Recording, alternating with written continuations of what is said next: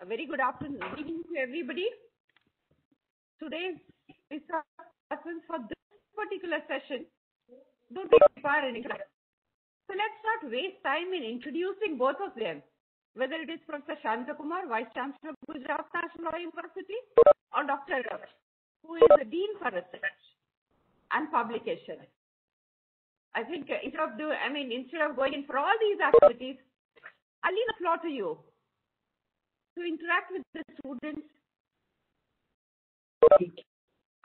and let them have the fun or the experience of the true research that is learned. Thank you, sir. Thank you very much. A warm welcome once again. Thank you, ma'am.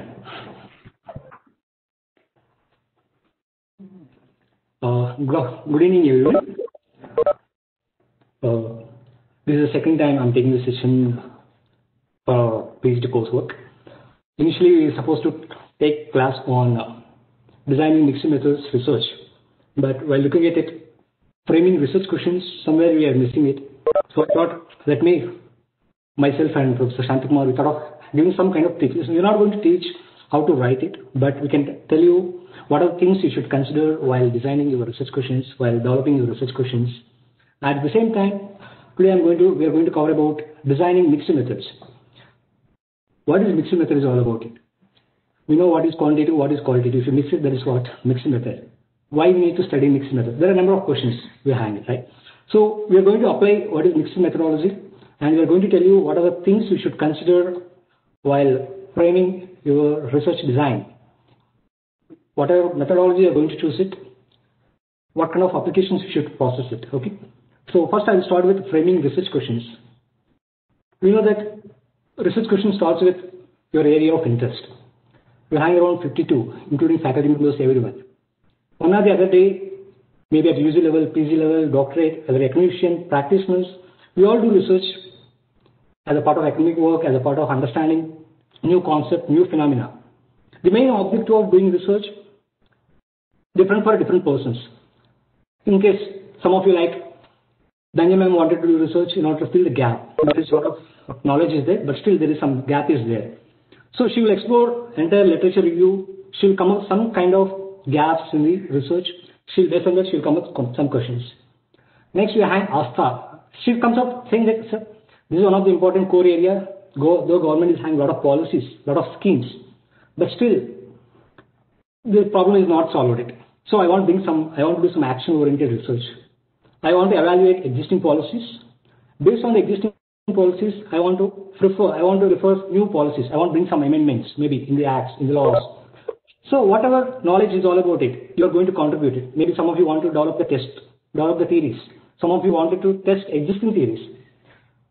So our research questions, research objectives, hypothesis basically comes from literature review.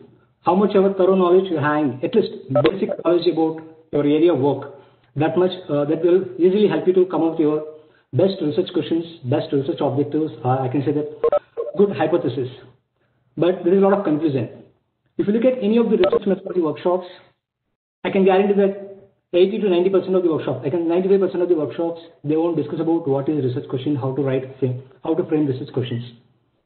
Though it is one of research questions considered backbone of any research. Research objectives and research questions are considered backbone of the research. Because you're trying to investigate a particular phenomena, there is a lot of uncertainties there. You're trying to explore it. You're going to investigate it based on the question that you're going to ask. Okay. Now, today, we are making an attempt to tell you what are the things you should consider while developing or framing your research questions. We all of us take for instance, having 54. Someone is working on IPR, someone is working on environment. These are all, if you talk about environment, it is completely ocean. There are a number of research projects you can carry out. But how to narrow down it, Now, you're interested in environmental research, but you need to look at it, what are the current trends? What are the current problems you hang it? How much research has been done in this particular area?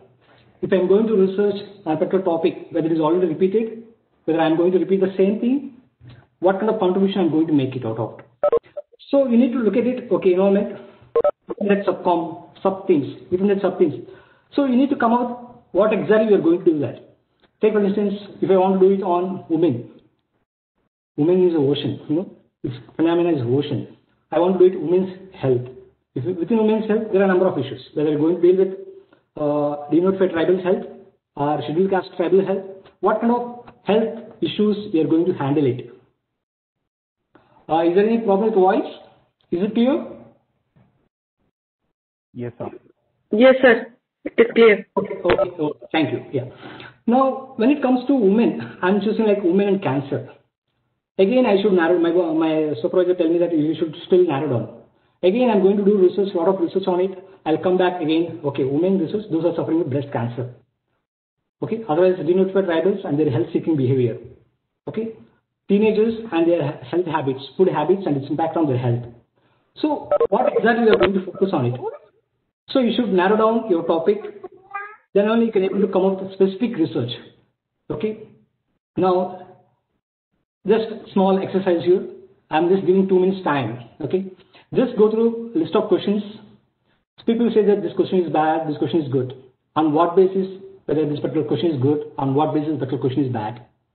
I'm just going to ask randomly. I'm going to pick one of your name.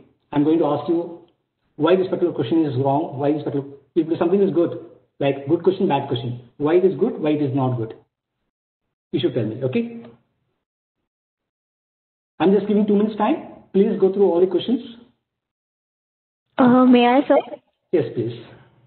So, the first question, which is what effect does social media have on people's mind, seems to be general in nature, while the second question, which states that what effect does daily use of Twitter have on the attention span of under 16s, is more specific as to which social media application and which age group is to be targeted. So I think the first one can be said to be a bad research question, and the second one can be a good research question. So you're telling that it's bad because it's not very specific, right? Right. So while framing your research questions, you have to be very clear. There is one concept called FINER, F-I-N-E-R, means your research question should be feasible.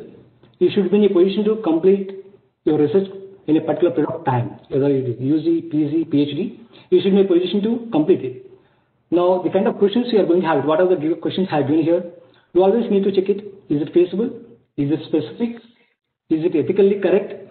Whether, take for instance, we are working on some animals, or if we are working with some tribals, the kind of tool you are going to prepare it. Is it ethically got approval from different research institutions, policy institutions? So you need to check it out, okay? And how far it is relevant. Take for instance, we always say that your research should be novel. No, there should be some kind of originality in your research, whatever you carry it out. It's not be like something repeated every time. Why you're asking it? People are there to read your articles. People are there to you are going to contribute some knowledge in the field. So, FINER is one thing. Specific, feasible, interesting. As a researcher, you are going to choose your topic not because what your supervisor is telling to you. Like institutions like GNLU, we are most of the time used to give what is your area of interest, because you are going to do this journey. You are not going to study. You are going to do this journey. PhD is a journey in your life. You should enjoy, and you should feel that okay, this is what my career. After long 5 years period of time, I'm going to be in this particular field. So you should have some passion while doing your research. Feasible, interest, novelty, ethically approved, and relevant. Just may I ask second question? I'll just take one more question. May I, sir? Yes, This sir. is Soham. Yes, sir, please. Hello, am I audible, sir? Yes, you're audible. Yeah, sir. Actually, I have gone through the complete questionnaire. So what I find is that one question is little broad, means it's very broad and vague. And in comparison to other questions, some questions are very means it is very targeted oriented. It is narrower. So I guess those who are narrower will give us the researcher the better option how to collect the data and where to collect the data. In comparison to those questions, those who are broad and little vague, sir. That was my observation with respect to this slide, sir. Thank you, Soham. Other than broad and narrow, here is, as I mentioned it, are in a position to complete in a given particular period of time. Take for instance, I'll take the last one, like what factors led to women gaining the active participation in Indian elections. Now, if you're going to choose this particular topic as a part of your PhD, where is your focus? Somewhere, women, you're talking about participation in Indian elections. You're talking about particular category of women, a particular background. So I want you should focus, but research questions should be, because at the end of the day, you have to justify your research questions. At the end of the day, you have to justify your research title that you are going to have it. And one more thing is, just like research objectives, research questions give directions to you. Otherwise, what happens is you're going to collect data from all over the entire about women. But at the end of the day, you're going to get the questions, you're going to deal by so many faculty members, so many examiners, okay? But if there is a clarity, the kind of question you're going to ask, you can tell supervisor, you can tell examiner, this is what my research is all about it. You can ask me within these particular boundaries. So research is all about how we are going to justify your research questions, research objectives, okay?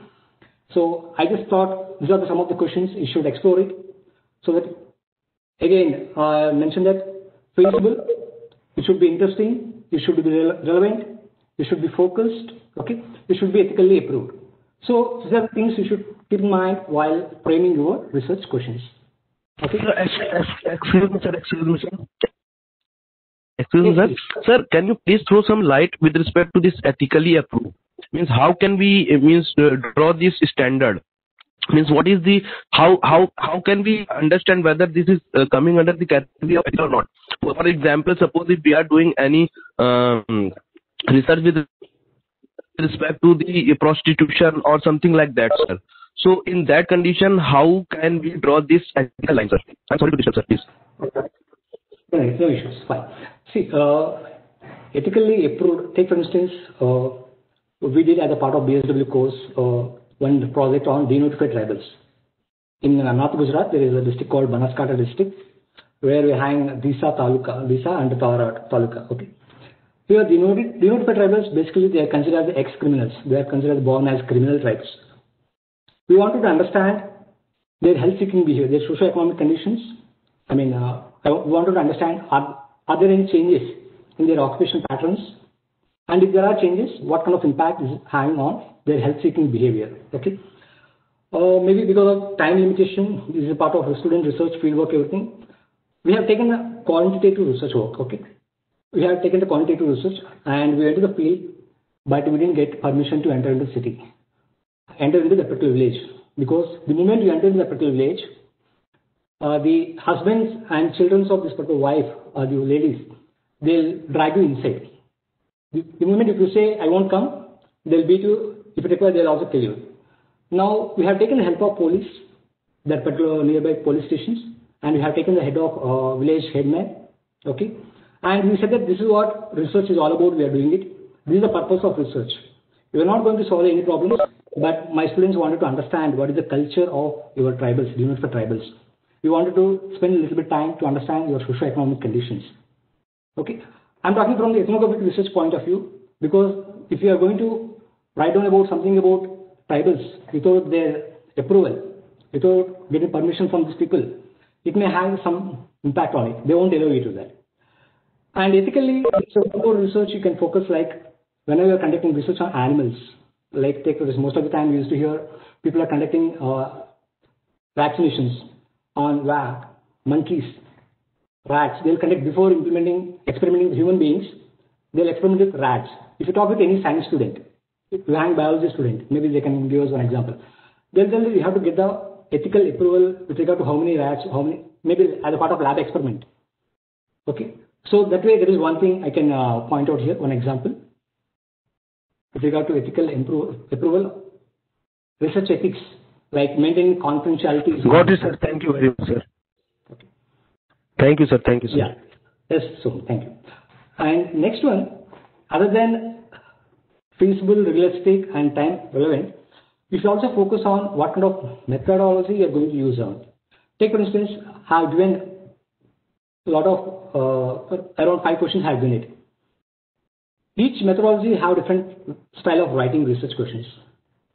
When I talk about quantitative, we all discussed, I think we already had sessions on what is quantitative research, what is qualitative research.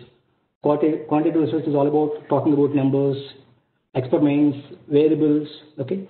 Qualitative research is a process-oriented, context-oriented, talks about experiences. Okay, everything we already discussed about it. Now, within the quantitative, we have descriptive research, experimental research. I'm taking one or two examples. Okay. What is meant by descriptive research? Means you're trying to describe particular phenomena, what it is happening in.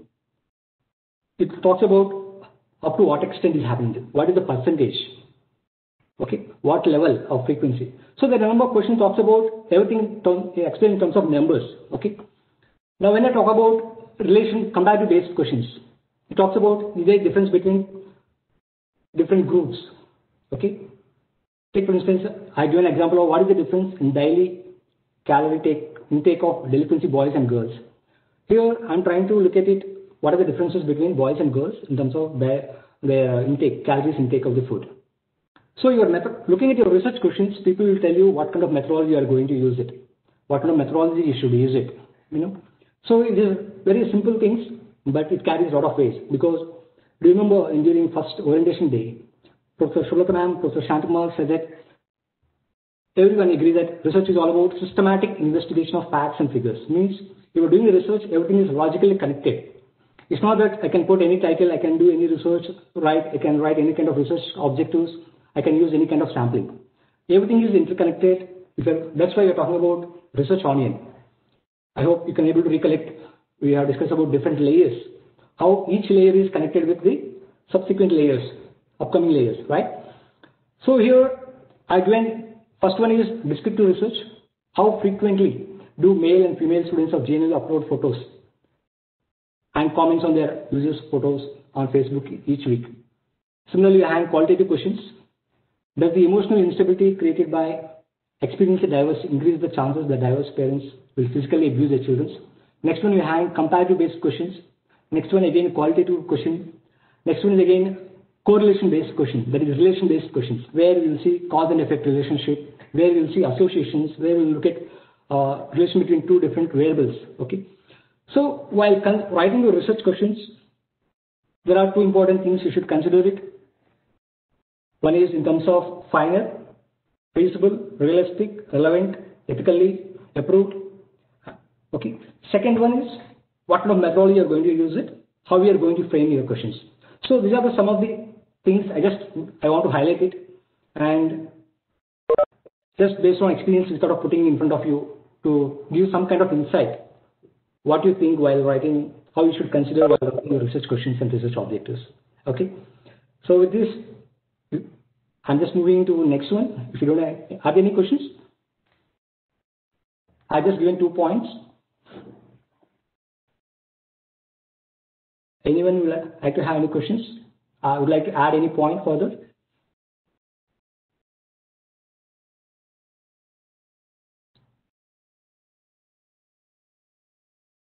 Okay, I'm just moving towards next.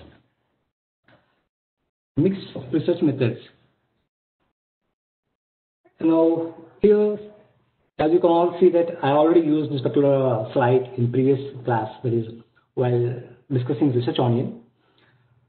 Here we have 6 visually impaired persons who are looking at a particular object. They don't know what is particular, it is animal, is it an object, what it is a tree, they don't know anything about it. And each one pursuing different kind of understanding after touching the particular animal, this particular object. And each one will say that this is what, this must be this one, this must be this one. Now, how we are going to contribute the knowledge? Now all people should gather together. They should look at each one perspective point of view. Then you can come to know that, okay, this is what, this is tail, this is an elephant. You can be able to understand at the end of the, after analyzing all the findings, you can be able to say that this is what this particular object is all about it. Now, if you're not considering other persons, other angles, other perceptions point of view, you won't be able to come up with proper knowledge. You won't be able to contribute. Whatever knowledge you are going to contribute it is going to be one-sided. You won't be giving considerations to other perspectives point of view. Okay. So that is the intention of presenting this particular image. Next one, I'm not going to spend much time because we have spent nearly 1.5 hours in previous class, that is research onion. But I thought of giving glance before talking about mixed methodology. We all know that quantitative research is all about deductive research. It is going to be completely objectively based. We are going to, whatever we are going to experience it, whatever we are going to test it, that is what your knowledge is all about it. Okay, everything depends on numbers. On the other hand, we have qualitative research, which is inductive based, completely based on subjective, completely based on constructing the knowledge. We are constructing knowledge based on our interaction with the respondents, how the person experiencing this particular phenomena. So there are a number of tools, methods we have discussed as a part of research onion. For the glance again, I just brought a couple of characteristics. If there is any point which I need to highlight, let me know. Otherwise, I'll move to the next slide.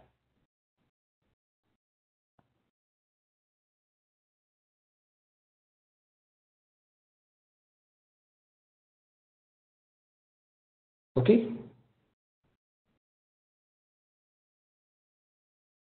Is there any particular criteria which I need to explain? Just let me know. I'll explain it today.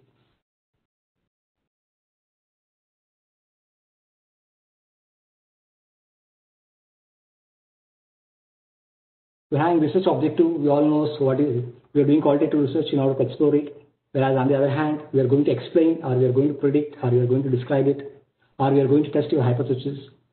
Nature of reality. When it comes to qualitative research, multiple realities. We are constructing knowledge. Each person experiences particular phenomena in different manners. Okay. Whereas when it comes to quantitative research, it is completely based on objectivity. Reality is the only one.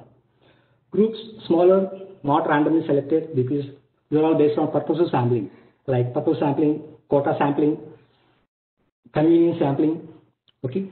Whereas when it comes to quantitative, we have probability sampling, stratified sampling. Okay, there are a number of sampling methods which have already gone through it. Okay. Now, when it comes to variables, here context based, whereas when it comes to quantitative, we are selecting one or two variables, maybe more than 3 variables as well. Okay. Nature of observation, study behavior in natural environment.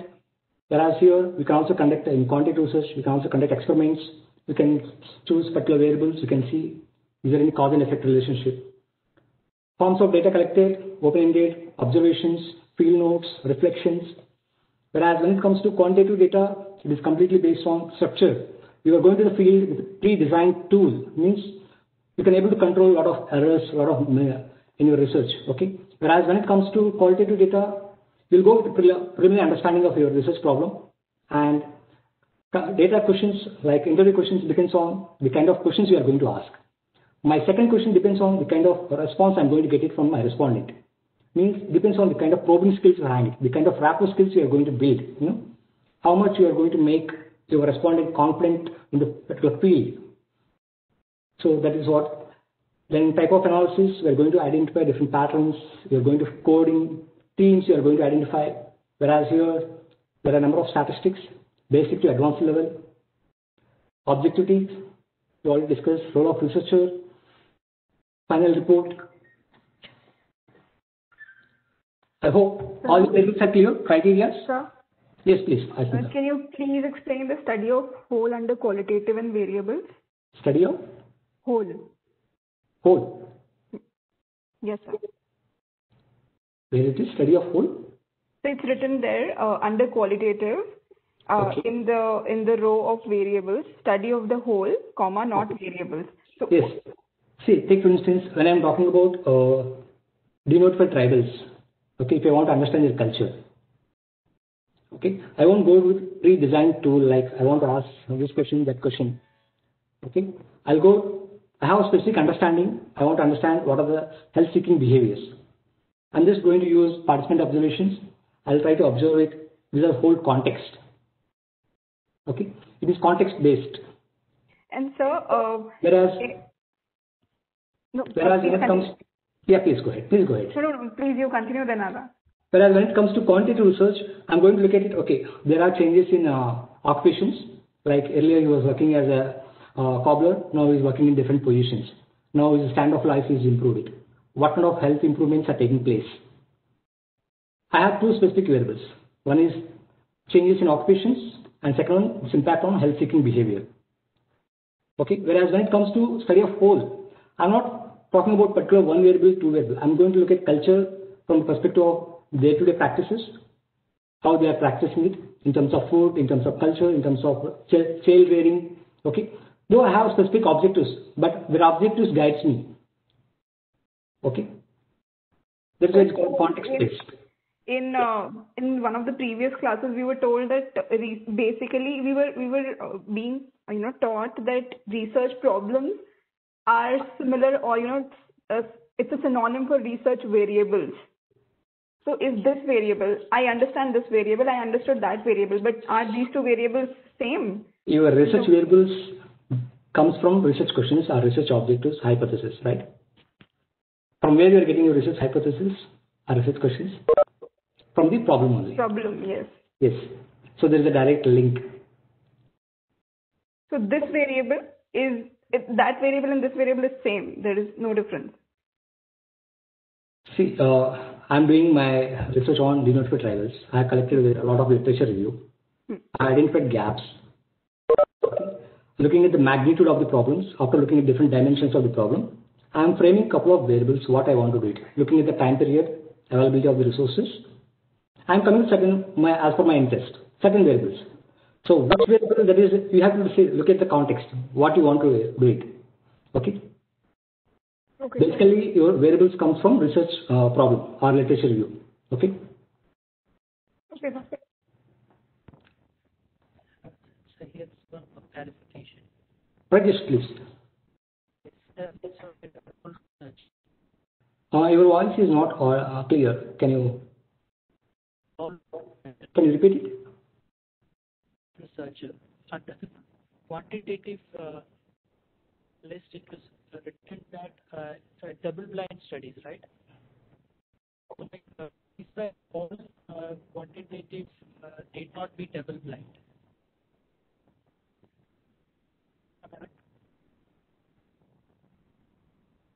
Quantitative is double blind. Yeah. It's written there. Participant characteristics are deliberately hidden. So all quantitative studies need not be double-blind studies, right? See, which point you're talking, which criteria you're talking about it? Role of researcher. Role of researcher. Role of researchers and their biases may be known to the participants in the study. Participant characteristics may be known to the researcher.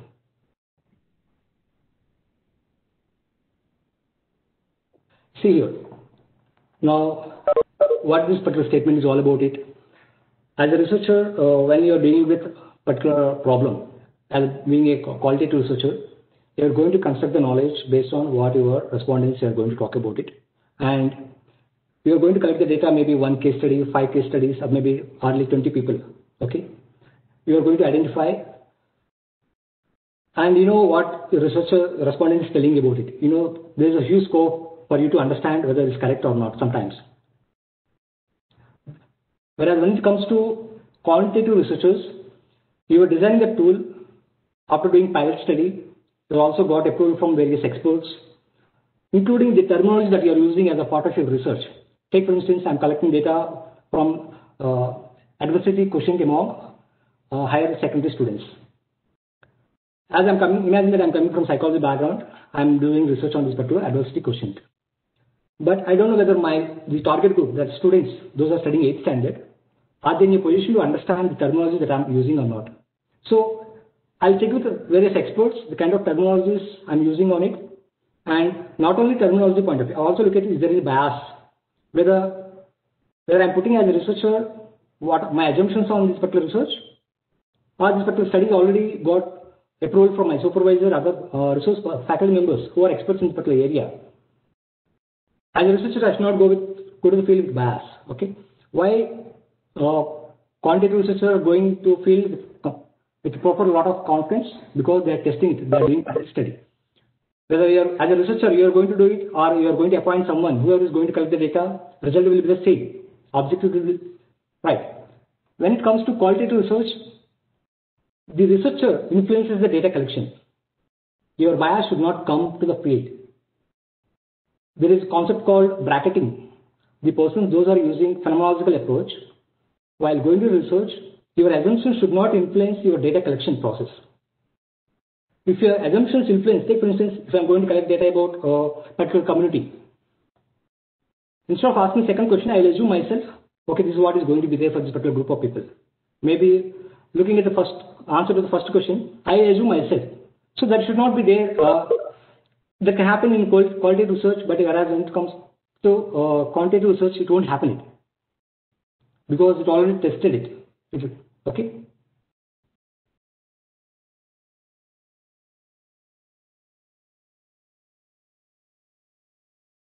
Is it clear this?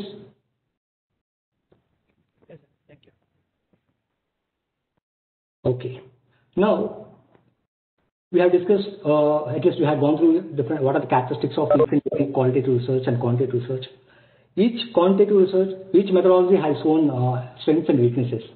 Take for instance, we talk about qualitative research, it gives more rich description. It gives in-depth knowledge, okay? But that is not going to happen with quantitative research.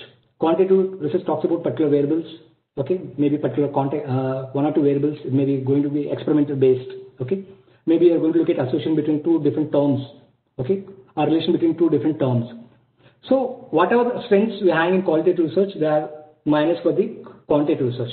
What are the plus we hang with qualitative research, they are plus for the, so as a researcher, if I feel that just by using one method is not sufficient for me to achieve my research objectives.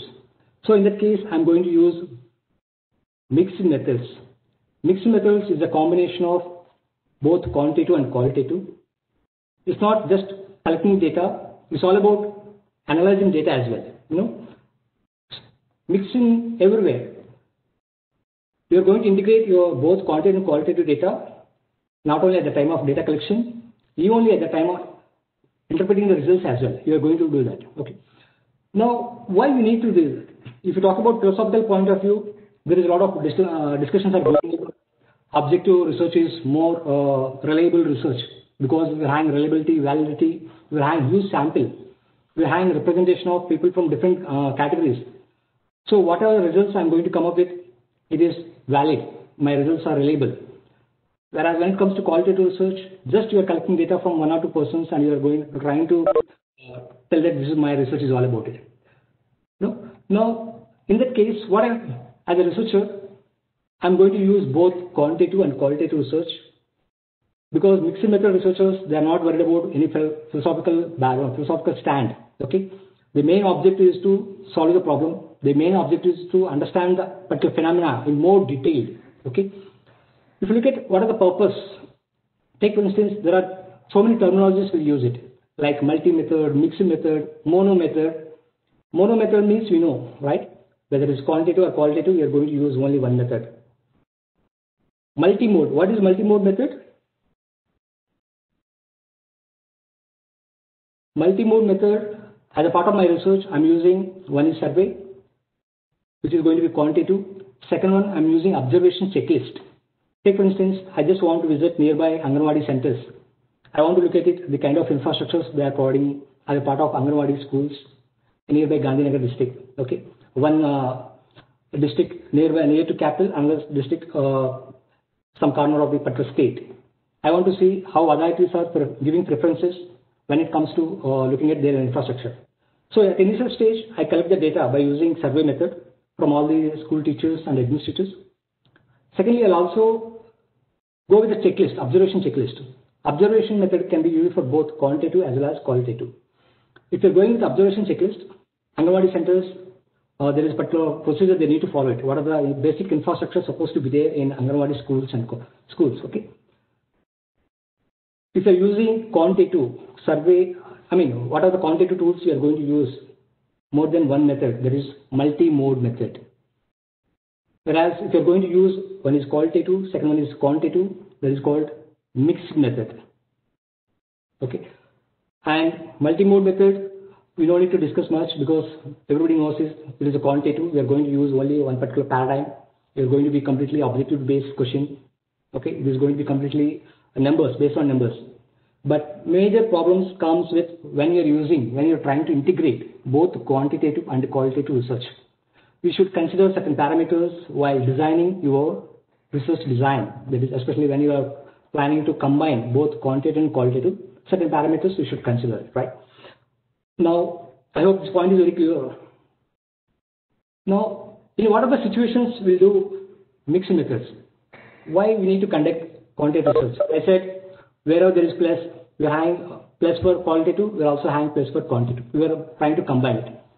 But what are the other specific reasons behind it? There are a number of reasons. I can discuss 4 important rationals for using mixed method research. First one is triangulation. Triangulation, where you are triangulation, take for instance, I did research on denotified tribals. Okay. In this case, I already collected data by using quantitative research from around 200 people. We have collected data from 200 people in denotified tribals. Now I want to verify the findings. I want to check the validity and reliability of these particular findings. Okay. In order to check the findings, validity and reliability, I'm going to use qualitative research. I'm just going to check it. Whether are there any differences? Is there any reliability, validity issues when it comes to looking at the findings of my research? Okay. So this is called triangulation. Basically, triangulation we are going to use to check your findings. Okay. Second one, complementary. Again, I'm using the same topic so that context is already clear with us. Complementary. Now, I collected data from denotified tribals, their health-seeking behavior. I have mentioned that I have taken 2 different variables. One is occupational patterns, second one is health-seeking impact. Now, when I talk about quantitative, I'll talk about what are the occupations they are carrying it, what kind of treatment they are taking it, how many times they are visiting it, how frequently they are visiting it, up to what extent they are having access to nearby government hospitals. So everything in number, I'm going to talk about it. But in addition to quantitative research, I want to understand their experiences. The person, there is no change in his occupation patterns. Still he is doing robberies, or still he is working very minimal, where he is getting very minimal amount of wages per day. And what kind of health-seeking behavior is having it? What kind of coping strategies they are having it? So the qualitative findings help me to explain the quantitative findings. Because in quantitative, we are going to tell X, Y, satisfied, not satisfied. Maybe if you're doing the advanced level, you are going to use Likert scale, you are going to use regression, correlation, you are going to do that. But it won't give much background how the person is experiencing this particular phenomena. The person who is having good standard of living, what is health-seeking behavior, whenever there is an issue with his family, how they're able to manage other expenses, you know. So this particular rich description gives me more understanding. So that's why I use qualitative as a complementary. In addition to whatever quantitative knowledge is going to contribute, I'm trying to look at what else I can add it further, you know, to understand this particular problem. So that I can report to the government, maybe I can report to the particular state government.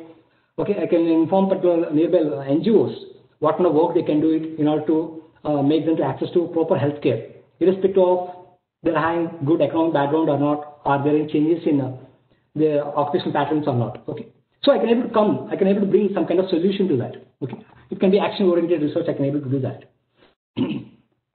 Next one, I hope, is it clear? Difference between triangulation and complementary. Triangulation, basically you're talking about verifying your findings, validity and reliability of your findings. You are going to check it. Complementary, in addition to your quantitative findings, you're trying to add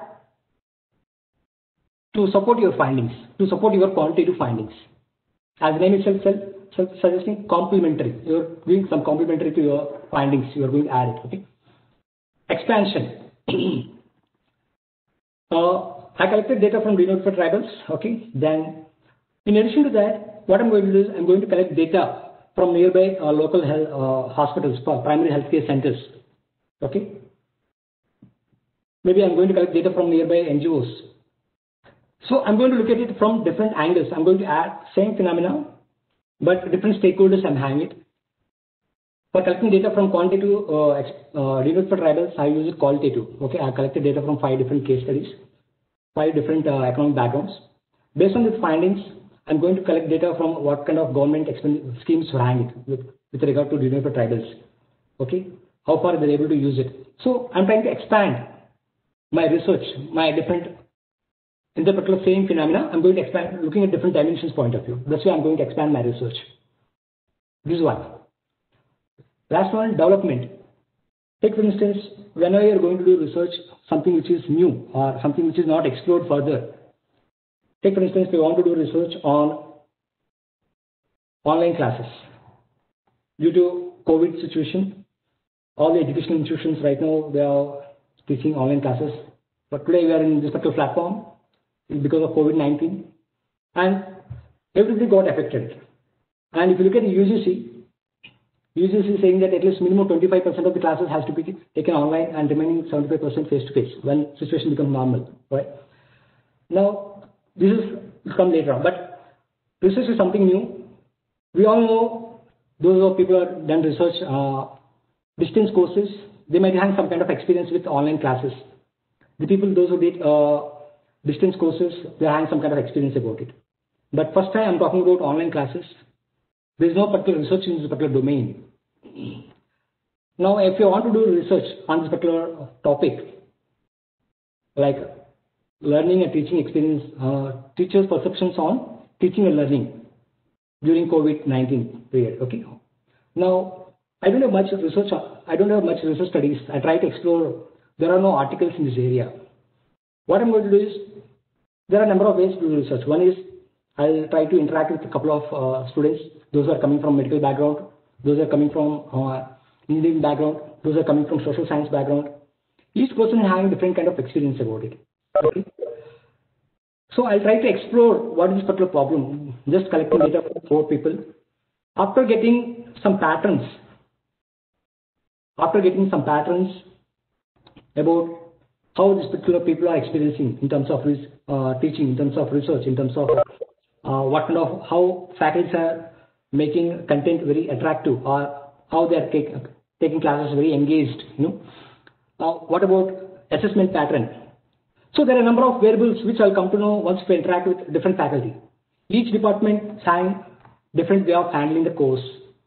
Each course requires different patterns of handling courses, right?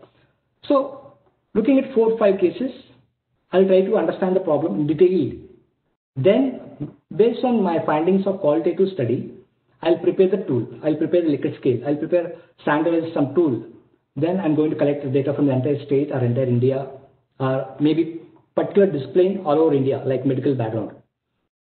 So your first stage of research will help you to develop second stage of your research. This is called about, this is another purpose where you can use mixed methods research. I hope this point is clear. Anyone would like to add any questions with regard to this point?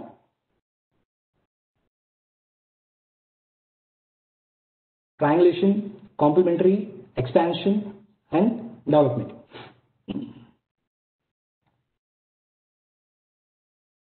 Now, there are so many types of mixed method designs.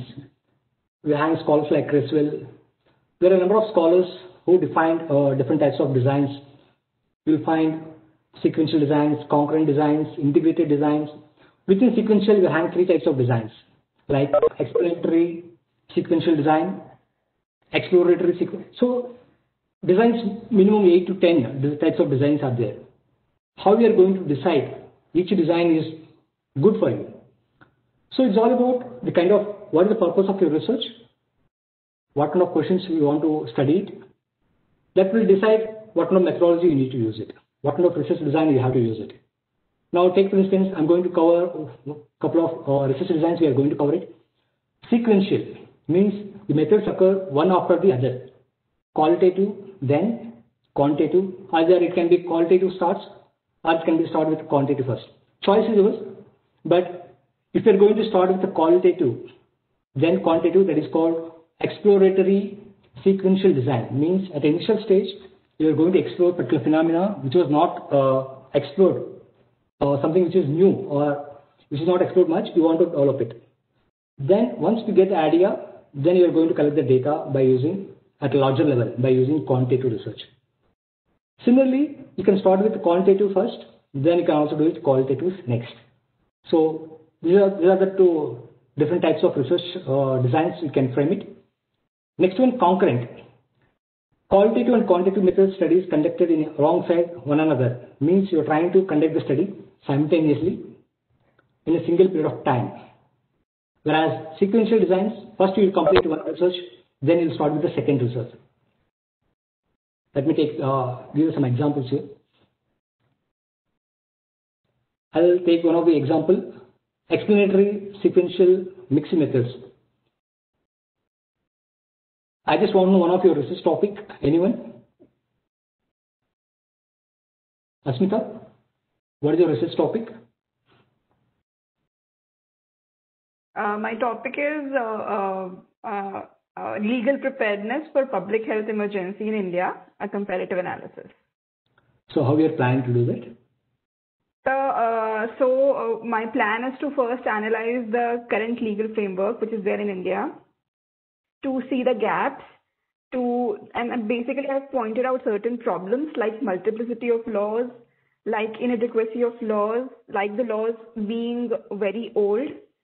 And also I have analyzed Constitution of India in the context of public health emergency. I've analyzed federalism, and I've also analyzed the emergency provisions. So for this, I am planning to do a comparative analysis with a few countries which who have, time and again they have responded to these kind of emergencies, unlike India. In India, we tried to have certain bills and certain amendments, but they could not pass through. But other countries, they have timely reacted to such emergencies. So I would try to do a comparative analysis of how far they have gone and what we can learn from them. Also, I would analyze if the federalism principle, which is in a way challenged in such situations, how can we find a solution to it? I will be analyzing different lists under Schedule 7. And would try to see whether states should take precedence or whether the center. Basically, I'll propose a cooperative federalism. So that is how I will go about it. And then analyze the emergency provisions as well. Okay. I'm not able to apply here. What I'll just give you my own examples from here. I just brought one methodology. Yes, sir. Please, sir. I'll just intervene. Please, sir. Just a follow-up question to Ashmita. Yes, sir. Would you not want to go to the hospitals and people to yes, sir. discuss these issues? Yes, sir. I am preparing the questionnaire for today's assignment. I am planning for the questionnaire. Okay. So first is you will do an analysis of the law in India in the context of the acts like Epidemics Act and the Constitution of India, and then also compare it with other countries. So what is this research called? This is qualitative, sir. Qualitative research. Okay. Yes. And then you will also want to see what is actually happening on the ground, right? Yes, sir. So for that you will go to the hospital and meet a number of patients, doctors, to see whether whether these laws are in any way helping to control epidemic or anything like that. Yes, sir. And also go to the authorities, to the municipal corporations, to the administrative authorities, to NGOs. Okay. So which means you will also collect data, quantitatively as well, right? Yes, sir. That I have to figure out right now. I'm in the process of framing the question. Okay. So then yours is a mixed method, right? Yes, sir. It is mixed. So that is what Professor Rao wanted to know. Okay, sir. I don't know how he picked you. Maybe there must be some. Maybe because I just asked the question. So one of the active students. Okay. Yes, sir. Good, Ashmita. Thank you so much. Thank you, sir. For your contribution. Thank you. Thank you, sir. Yes, Dr. Okay. Yeah. So see, the research purpose plays an important role when it comes to designing your research. Maybe Dr. Rao, I think in connection with what Ashmita said, if I can also, give one example. Please, sir. Please. Right? And then maybe we can come to the theoretical aspects. Yes, sir. So can I take next 15-20 minutes? Please, sir. Please. Yeah. Right. Okay. So good evening, friends. It's nice to meet all of you after a long time. See, I'm just, now it's 5:50, yeah. So I'm going to take another 15 minutes or so. Initially, I'll be telling you a brief story, and then I will be taking you through a law to be applied in that context. And then I will ask you for your advice on what kind of method that I need to follow if I need to do a research on this problem that what I'm going to tell you. So this is what. So next 15 minutes, what I'm going to do is going to narrate a story. It's not an imaginary story. It's a real life story which has happened right in my home state called Tamil Nadu. And then I will also take you through the law and see that whether the law could help the parties in resolving their problem or not. And then as an academic, I want to do a research on it, so I need your advice. You guys have been trained so well with so many stalwarts talking to you about the different methods of doing research. So I would want some of you to advise me on what method that I should follow. Okay, so this is what is going to be the sequence of me talking to you for the next say 15 to 20 minutes. I will not take more than that. The problem is, yeah. In fact, I'll start with that story I told you. The story is, so you must have, a long time back, you must have read about a sandalwood smuggler called Veerappan in Tamil Nadu, a very notorious criminal, alleged criminal. The entire state government wanted to nab him, and there was a special task force constituted to nab him from the jungle where he was hiding and carrying on this trade in sandalwood, which is prohibited. Now, this STF, they could not find Veerappan because it's very difficult for the policemen, the constables and inspectors and SPs and IGs to get into the jungle, because jungle is a very difficult geographical zone. Policemen cannot enter it so as easily as, and they cannot navigate the jungle as easily Veerappan can navigate. Right, so therefore they were facing setback in catching him, but because of political pressure, they had to do something. So what happened is they started, harassing, threatening the villagers living in the forest, the tribals, the tribal population. They were harassing them because they were under the presumption that these tribals were aware of the movement of Veerappan. They know in jungle how to go and where to find him. And in fact, they also had this belief that these were the people who are providing him all the means and resources for survival, like groceries, water, and firewood, kerosene, all these things. So therefore, they started harassing these innocent villagers. Now, it went to a particular stage that they have an association called the Tamil Nadu Tribal Welfare Association. Right? I'm just trying to translate it in English. Otherwise, in Tamil, it is called as Tamil Nadu Palangudiyiner Sangam. Right? So, which broadly translates to Tamil Nadu Tribal Welfare Association. Now, these guys wanted, they felt that it is violation of human rights by the police, and therefore they went to the District Human Rights Court. Right? You all know that under the Protection of Human Rights Act, 3 levels of institutions were created. One is at the national, you have the National Human Rights Commission. At the state level, you have the State Human Rights Commission. And at the district level, you have the District Human Rights Courts. In fact, Section 30 of the Act. Can you just, all of you, maybe if you can use your computer, phone, to please look at the Protection of Human Rights Act 1993 so that I can take you through those sections which in fact you will like to read so that you will be able to understand better what exactly the problem that I am trying to convey. If you look at I hope all of you have by now opened the Act, the Protection of Human Rights Act 1993.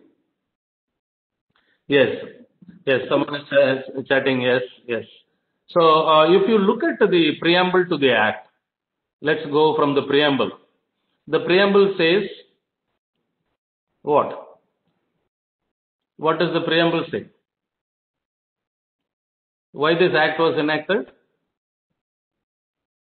So the Parliament enacted this law for the following purpose. One is to provide for the constitution of NHRC, SHRC, and Constitution of Human Rights Code.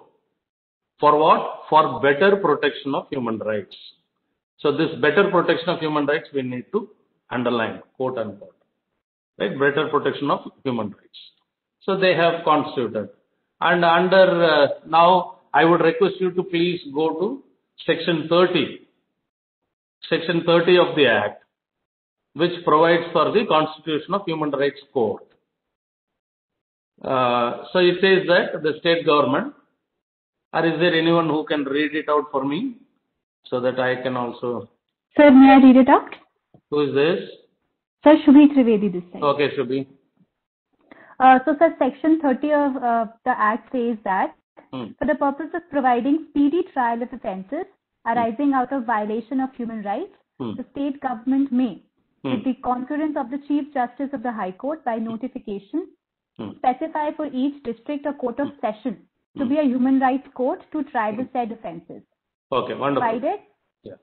I think that is sufficient, yeah. So, the first, the section starts with, for the purpose of providing speedy trial. Right? Is that should be speedy trial, is that? Yes, sir. Yes, sir. Yes, sir. Speedy trial of what kind of offences? Offences arising up for the violation of human rights. Yes. Speedy trial of offences arising out of violation of human rights. This is what is contained in section 30. Now, majority of you are lawyers and, in fact, master of laws. So I think let's now have a very interesting discussion. The next part of the story, this Tribal Welfare Association files a, is it a criminal complaint or a civil petition?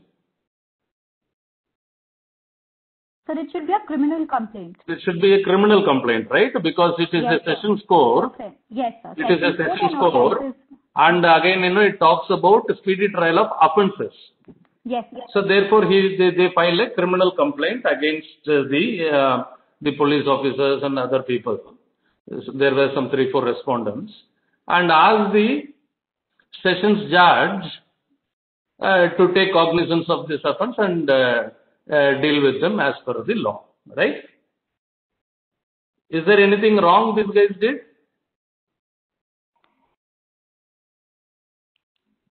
Anyone?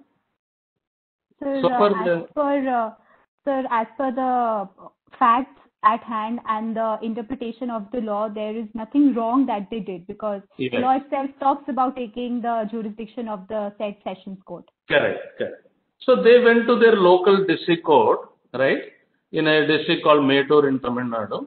So they go to the sessions court, which has been designated by the state government as a human rights court under section 30. So there is a gazette notification notifying that this court in Mettur will be designated as human rights court under the Protection of Human Rights Act. So they go to that judge, file a complaint stating that, Your Honor, the police officers by this conduct have violated our human rights, therefore you need to punish them. So this is their prayer. Okay. Now, the judge is in trouble. The judge, the sessions judge, who received this application, immediately he got shocked and he just threw that application away by asking the petitioners to explain, he put some 10 questions. He wrote some 10 questions. Questions are like, number one, see, you say that offenses arising out of violation of human rights. And as a sessions judge, he is asking, what are those offenses? Number one. Number two, where are those offenses defined? Number three, what is the punishment that I can give for each of these offenses?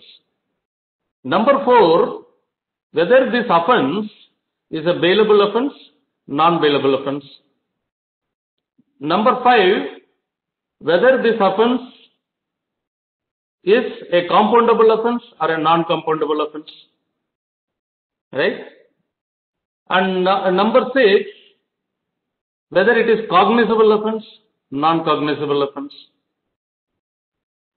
Number seven, whether these offenses to be tried as per chapter 18 of the CRPC.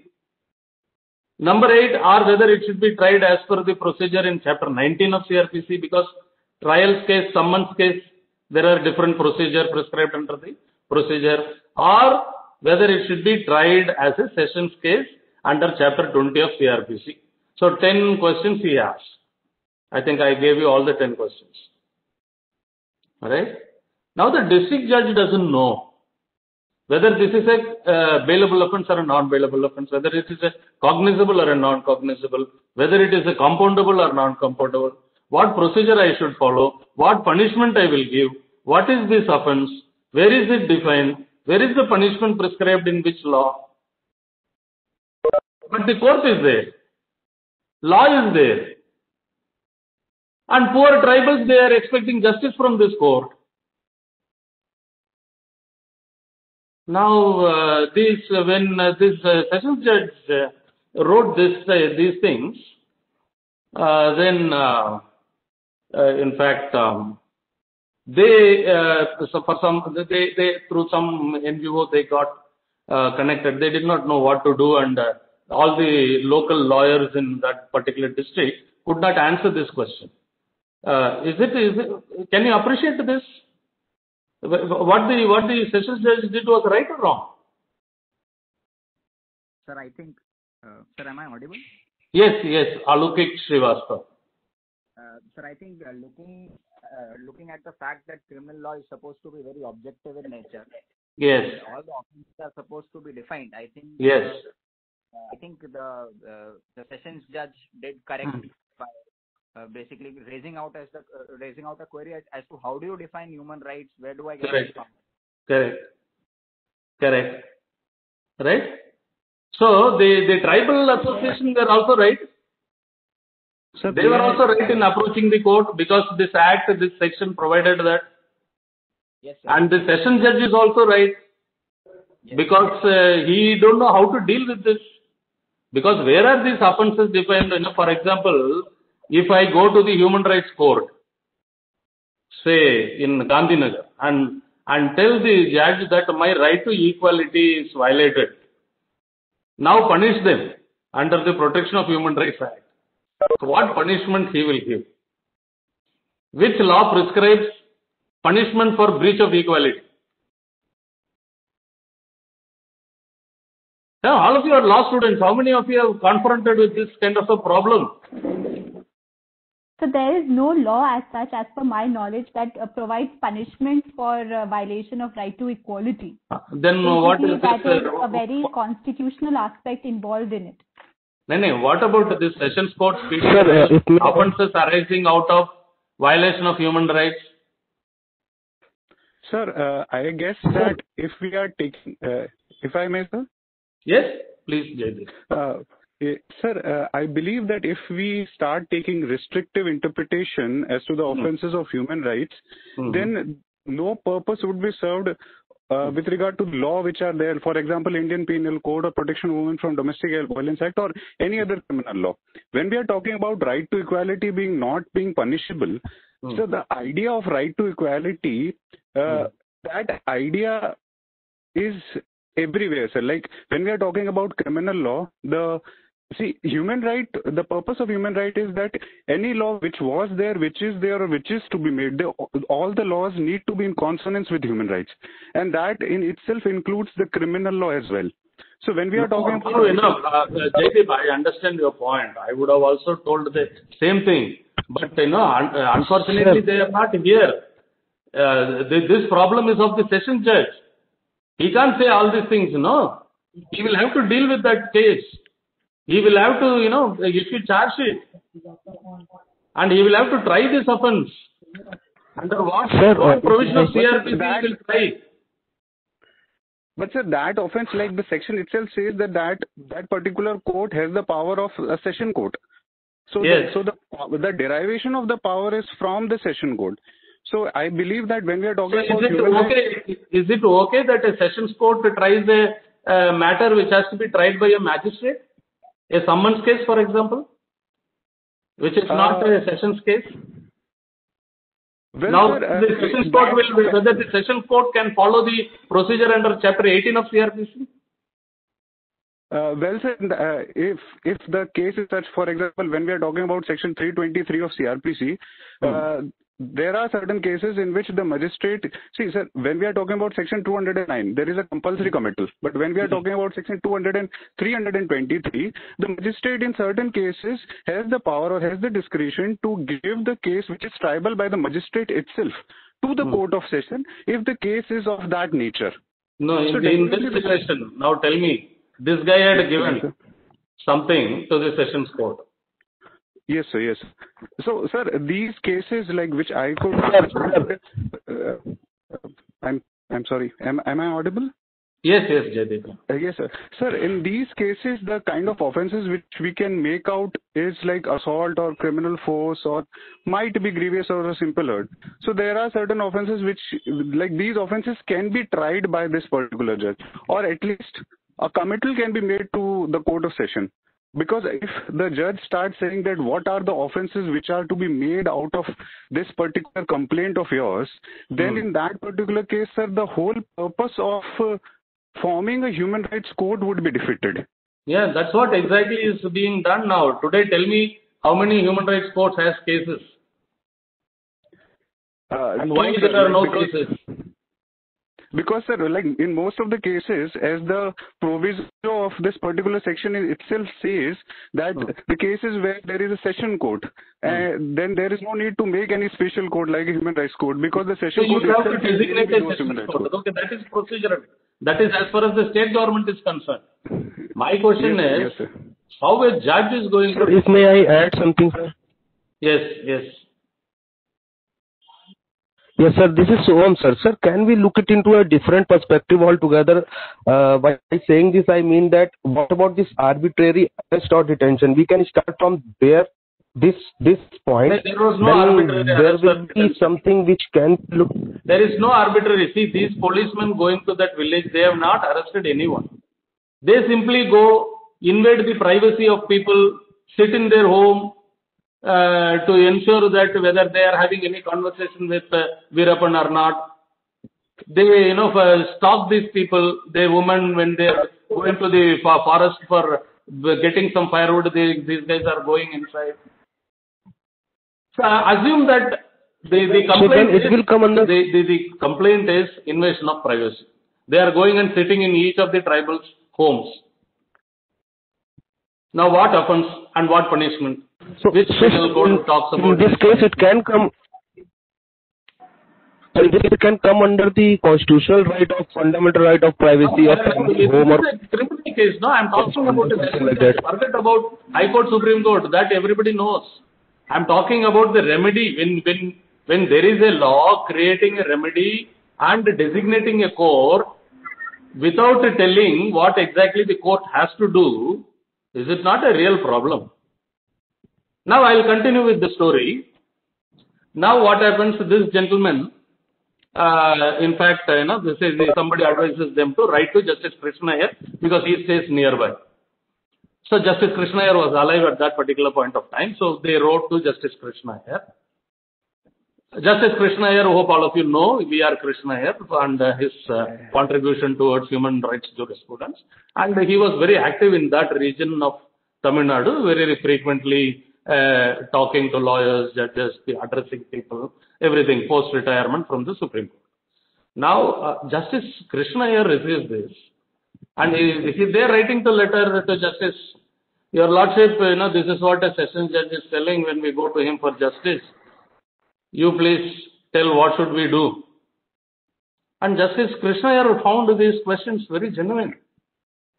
And he feels that this is not the way a law should operate. So what he did, he wrote a letter along with this complaint. He writes his own forwarding letter and he forwarded this complaint to the Chief Justice of the Madras High Court and asking the Madras High Court to constitute a bench to decide on these 10 questions raised by the sessions judge. Right? Now what happened after that, I'm not going to tell you. Now, because at that particular point of time, I was working very closely with the Justice Krishna Iyer. He called me and he said, Professor, why don't you do an academic research on this? This is very, very interesting that we have a law but providing remedy, but unfortunately people cannot invoke or seek justice under this law because this law is so badly drafted. So he asked me to do a research, and then like with the help of my some of my students, I did some research. Now what should I do? How do I do an academic research? Which method I should follow? How should I proceed? So this is what I want your advice on. Sir, if may I? Question? Who is this? Sir, Shubhi, this side. No, Shubhi, I want answer from somebody else.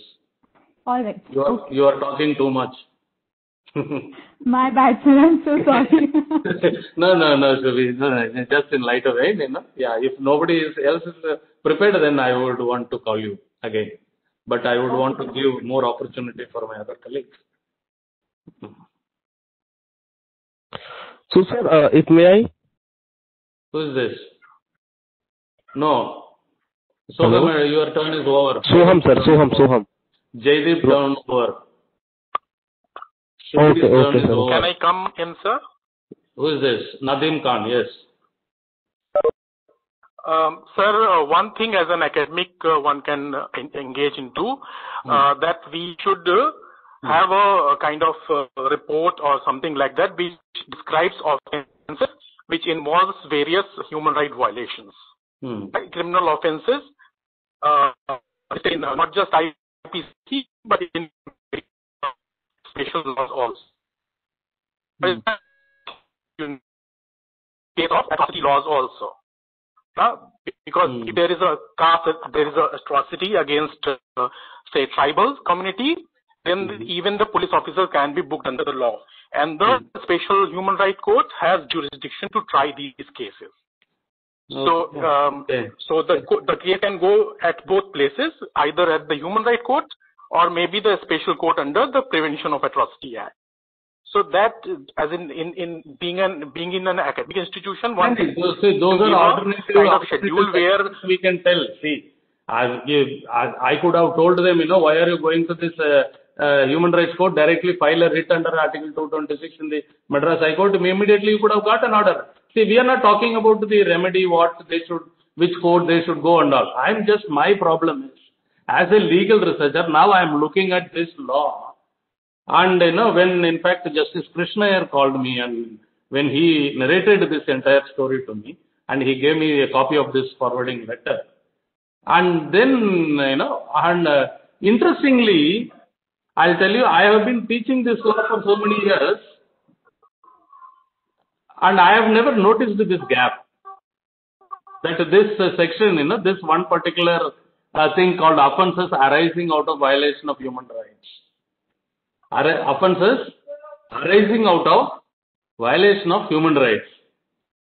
Then sitting at Justice Krishnayar's house, I was reading this section, and then I asked him, we were discussing casually that, what is this human rights, first of all?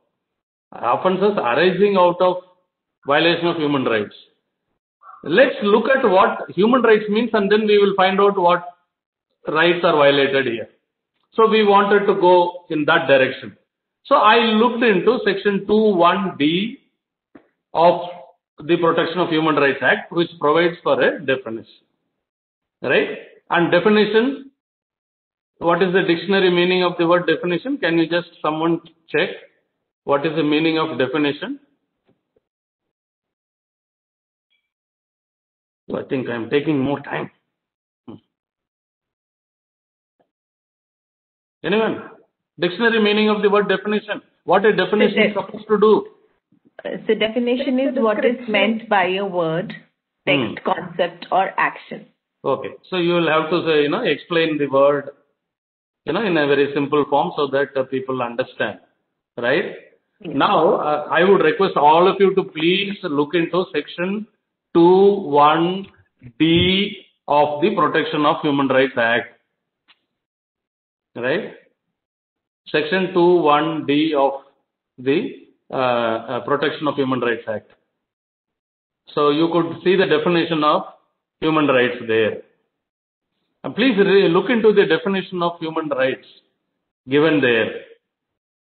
Human rights means the rights, please, quote unquote, see the word relating to.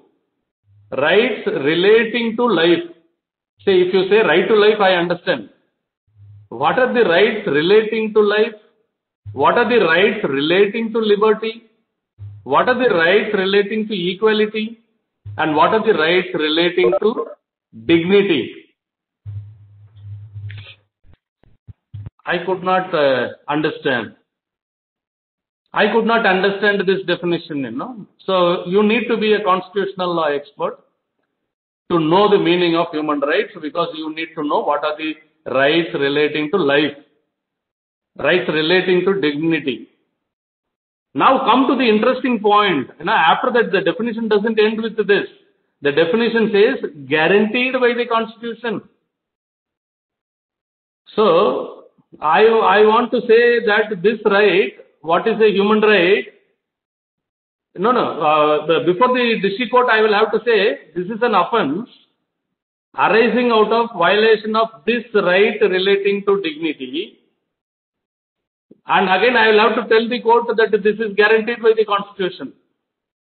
So if something is not guaranteed by the Constitution, then it is not a human right. And second part is, if it is not guaranteed by the Constitution or embodied in the international covenants.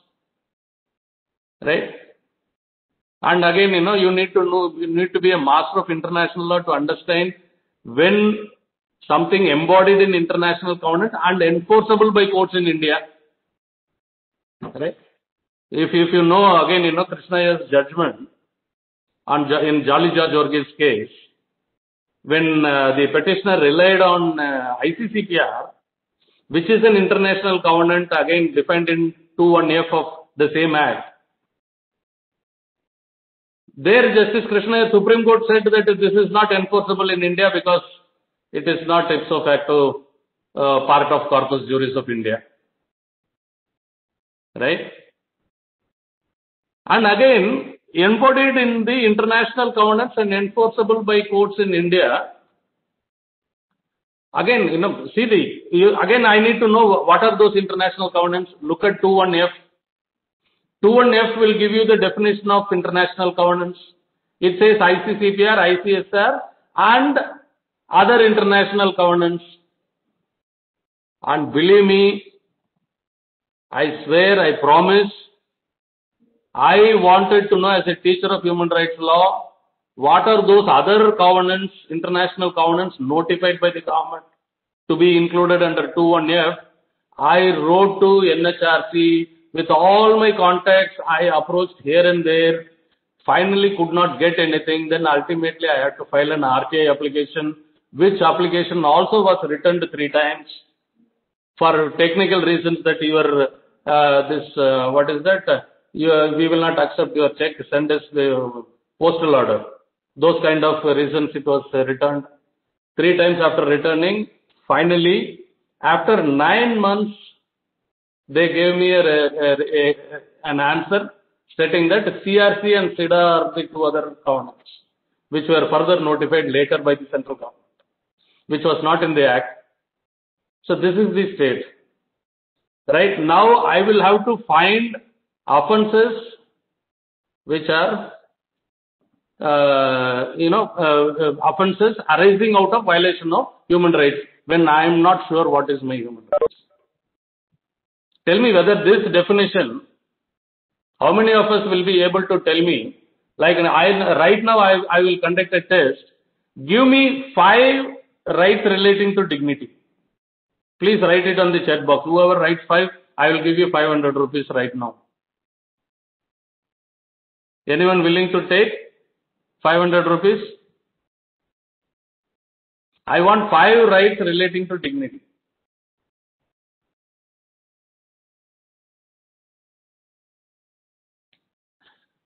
And whether dignity is guaranteed in the Constitution in Part 3 anywhere? I know life is guaranteed, liberty is guaranteed, equality is guaranteed. Dignity is the child of the Supreme Court, not of the Constitution. Under Article 21, it is enshrined, and now right to life means right to live with dignity. Yes. So now, when I started, writing the meaning of this definition, when I started, exploring this definition, and then when I started writing, by the time I finished explaining this definition, it was almost around 300 pages. Right? Then I went to the same agency, which was helping this tribal association to take this matter further. And they, in fact, published this book, and this book of mine, which gives merely content to this definition, section 2(1)(d), nothing else. It's not a textbook, it's not a research work. I have just expanded the meaning of, or I have just added content to section 2(1)(d). It is a 200 plus page book, right? It finds a place in the UN office today, UN library, because it was funded by them. Today there are 10, it is now available in India in 10 different languages, right? So a small thing, it became a big project. And a lot of other things also we did with this definition.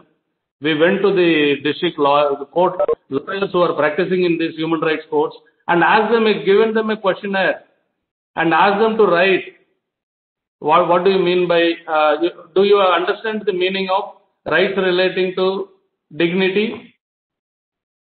Yes or no? If yes, name 5. You can understand, district court mein what kind of response we got. Almost, 97.8% of them told that we don't know what is this. These are the lawyers we have in district courts in India who are practicing before these human rights courts. So now, what kind of method that I need to use to prove the point that this definition is something very defective?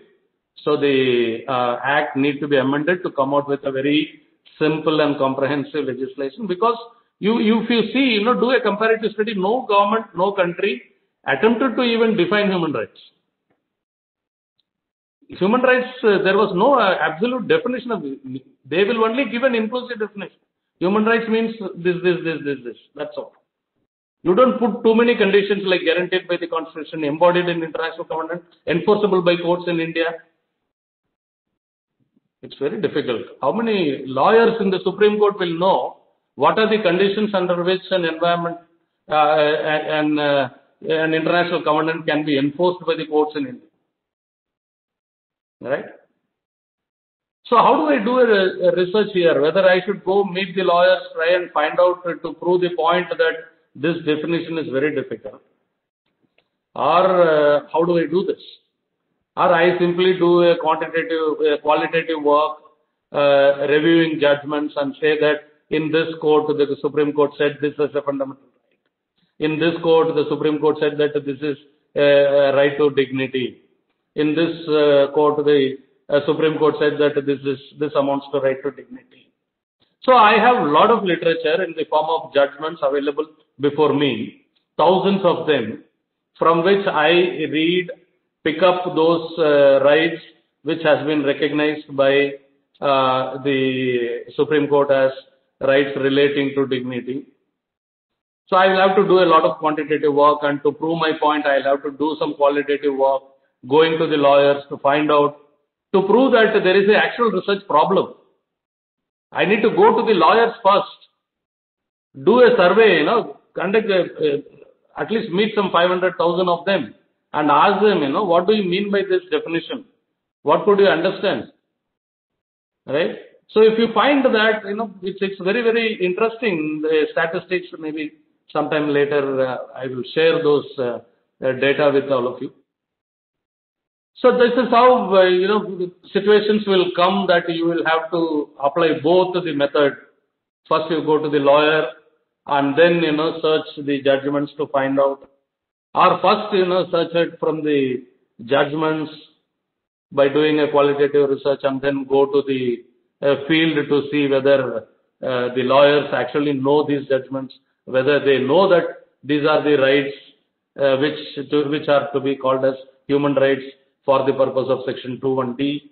And in spite of that, whether they will get justice under Section 30 or not, it's a different story. So my research originally I thought of doing under Section 30, it got deviated to Section 2(1)(d), and it went differently. Right? So finally, ultimately, I could get a book out of this work, which I could publish, and it's now many human rights defenders use this as a handbook and as a manual for all their training programs.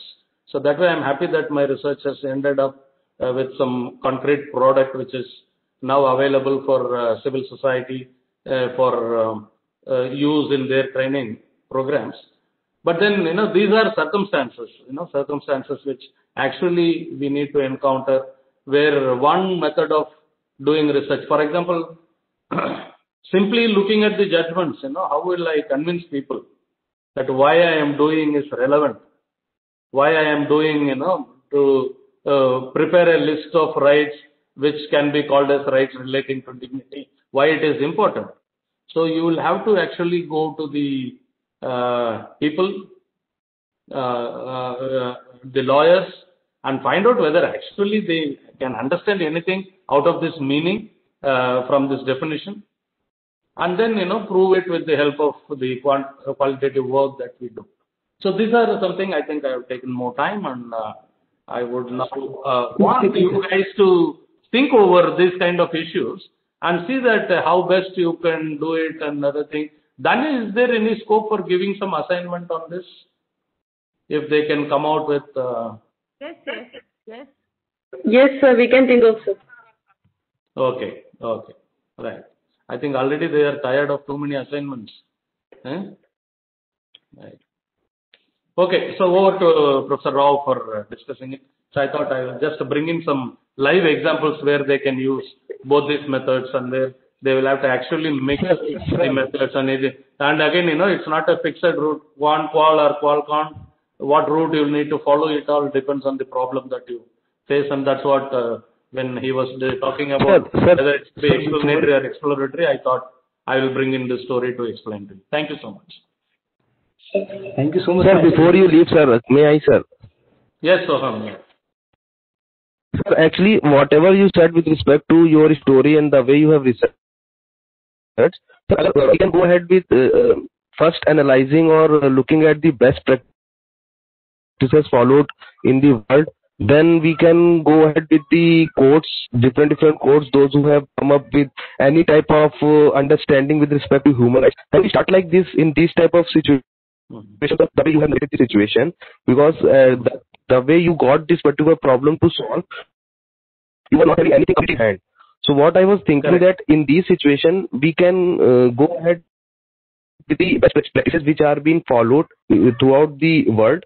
Then we can go and try to look deeper in our present legal system by looking at different cases in which they cannot directly, raise this particular issue, but they had some way try to find out the definition or something like that with respect to that. So, sir, this is the correct way for starting. In fact, that is how I started doing it when I was asked to do this work. In fact, this was not a funded research. I had to do it on my own. But then, after this product came, when a book came out of it, I earned a good amount of. In fact, for each, now also when they revise it, they give me money. Even without, I don't know whether they're actually doing it or not. But just by getting a check, get to know. Okay, these guys are now coming out with a new edition. That's why they are giving me money. So that, you see, you were right. So first is, I just started looking around, finding out how other countries did. And interestingly, no one, including the United Nations, did it. They did not want to, using again Krishna Ayer's language, they doesn't want to cabin or crib or confine this definition of human rights in certain doctrinaire limits. Right? So they wanted to keep it safe. See, that's what UN also did. When they came out with an enumerative list of rights and say that these are human rights. They did not try to put it in 2 sentences. When you try and put this human rights, it's a very sensitive word, and if you try and confine it within 2 sentences, it will never satisfy anyone, and there is going to be a problem. So first is what I did. I went for a quantitative data because I need to tell Justice Krishna Ayer that, sir, actually I went to the lawyers and none of them were able to give me this meaning of the definition of human rights. So that I thought I will ask him and use his office to write to the appropriate agency for amendment in this. But unfortunately, before this could happen, he passed away. Right. So first is we did a study in many district courts and tried and we came out with a questionnaire with the different parts. Part 1, rights relating to life. Can you understand the meaning of rights relating to life? If yes, name some. Right? Similarly, rights relating to liberty. Yes or no? If yes, give the names of few rights which you say is rights relating to liberty. Right? And then, then part 3, rights relating to equality. Part 4, rights relating to dignity. And then after that, part 5, whether the above rights are guaranteed by the Constitution. If yes, under what provision of the Constitution? Part 6 in the questionnaire, it says, if it is not in the Constitution, is it embodied in any international covenant? If yes, which covenant? And whether that covenant is notified or it will fall within the definition of Section 2F of the Protection of Human Rights Act. Right?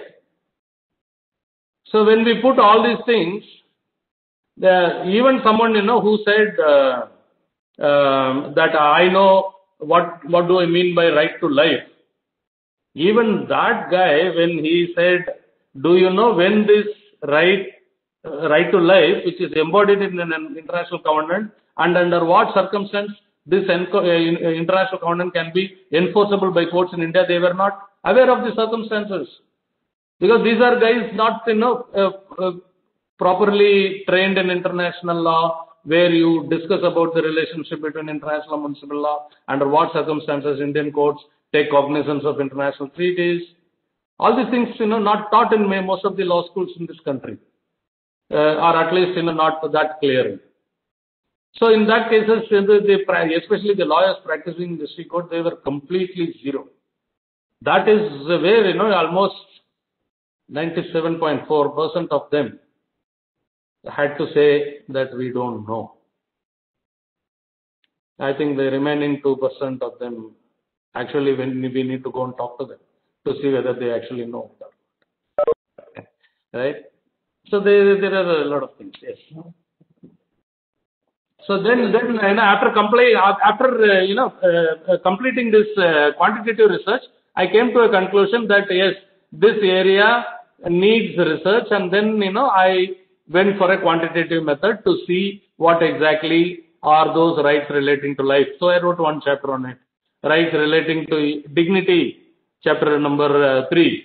Rights relating to equality, chapter number 4. Rights relating to liberty, chapter number 5.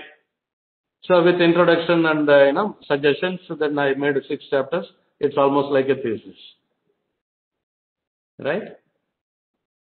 So that was the quantitative part. So whenever I start explaining the quantitative part of my research, I use this qualitative data to say that why I am writing this chapter.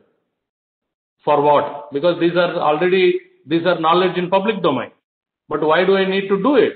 I need to give reason by relating it to the qualitative work that I did. And I said that these many district lawyers do not know what is this.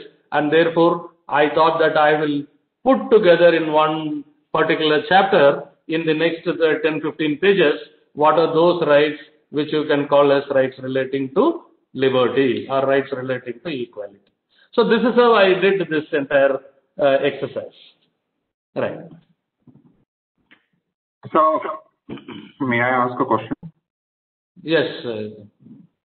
Sir, as you had pointed out the 2 sections which talked about establishment of human rights court, and the next section also is about special public prosecutor. So can we say that while the legislation was made, the people who are deliberating on the legislation were very clear that certain rights which will be violated will fall within the criminal acts. But if the discussion was done and Human Rights Court was designated as a session court and a public prosecutor, wouldn't have been there a discussion that what kind of offences might occur, and why not discussion was done that where it fell within the IPC, if not fell within IPC, why not like NDPS Act and Prevention of Terrorism Act, whenever a special act was made, why was definitions, why the next chapter did not come up as a definition of human right offences specifically? That is the problem with this legislation. This is what we have highlighted in our research, and we said that yes, this is a thing. So in fact, the suggestion is we gave multiple suggestions, like either, instead of defining human rights like this, again, it will not solve the problem under section 30, for which you will have to come out with a comprehensive list of offences arising out of violation of these rights.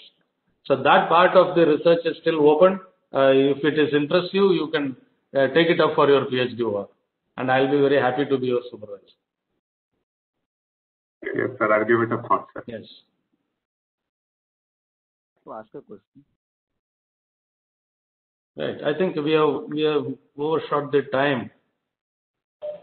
Sir, I think it's really inspiring, and it's good that we have this kind of research work. I'm sure this kind of live cases are really important. So I think now if there is any questions we can answer. Try any further questions from. You can take a couple of questions.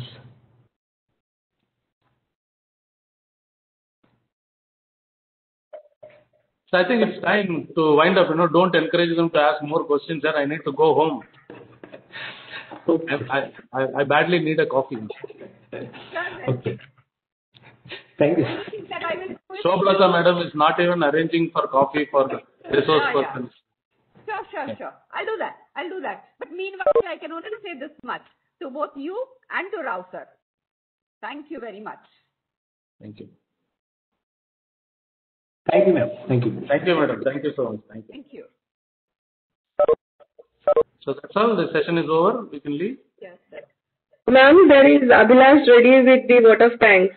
Okay. May I request Abhilash?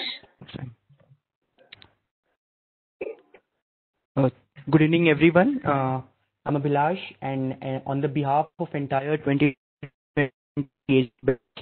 I would like to thank the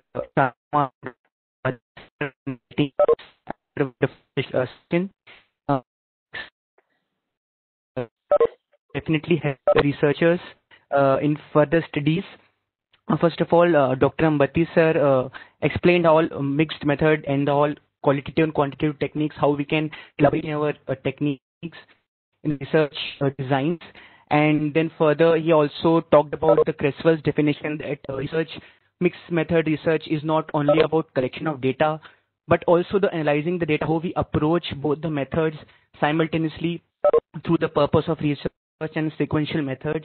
Then after that, Shanthakumar sir narrated a beautiful story and identified the gaps which we have in the Human Rights Act.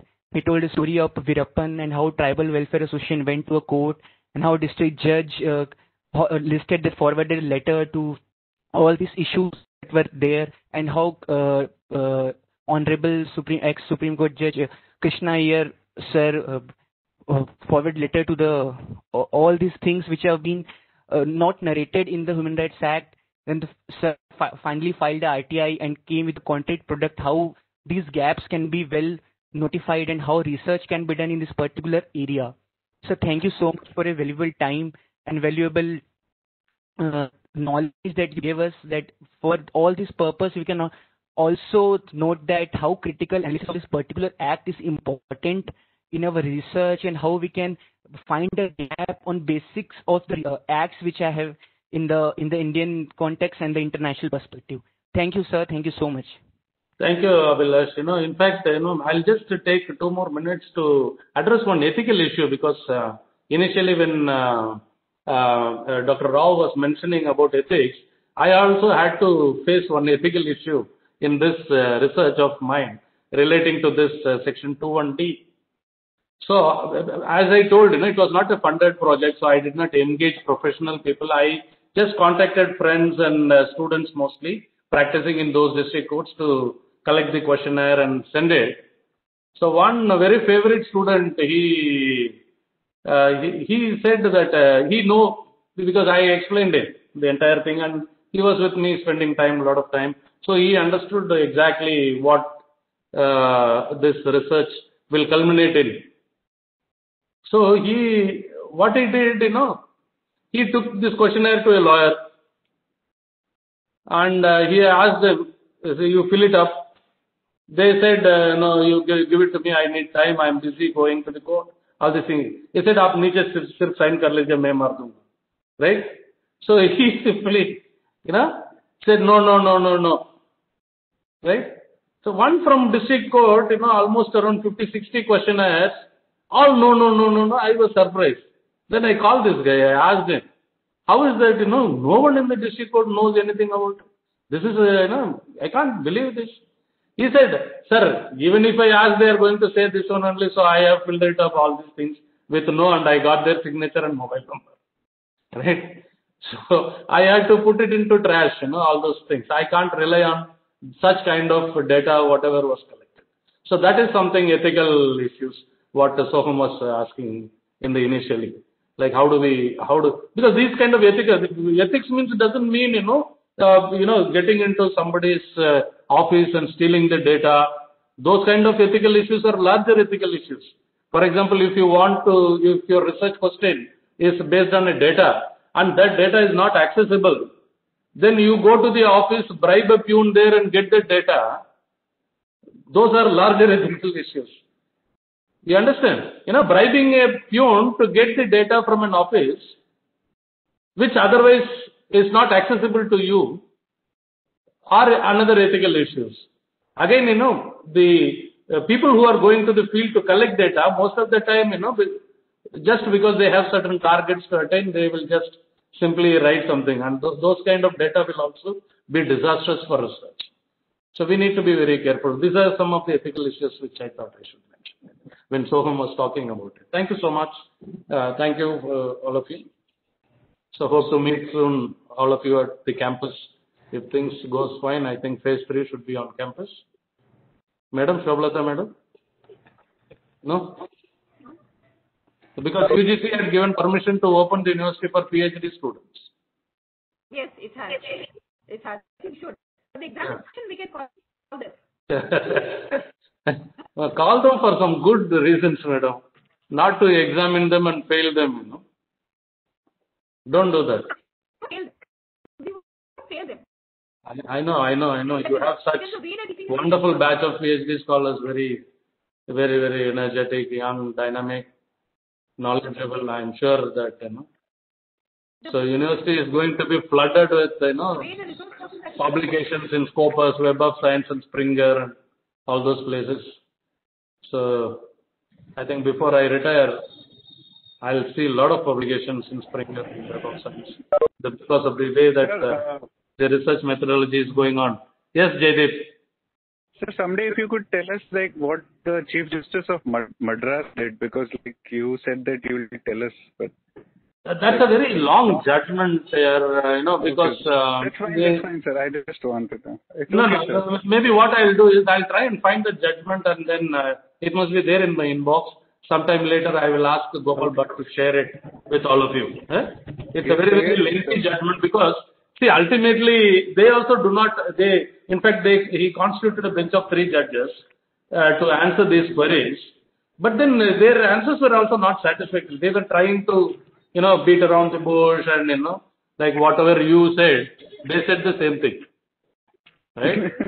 Yes. They said that, they can commit to the magistrate and they can presume that this was committed by the magistrate to the session.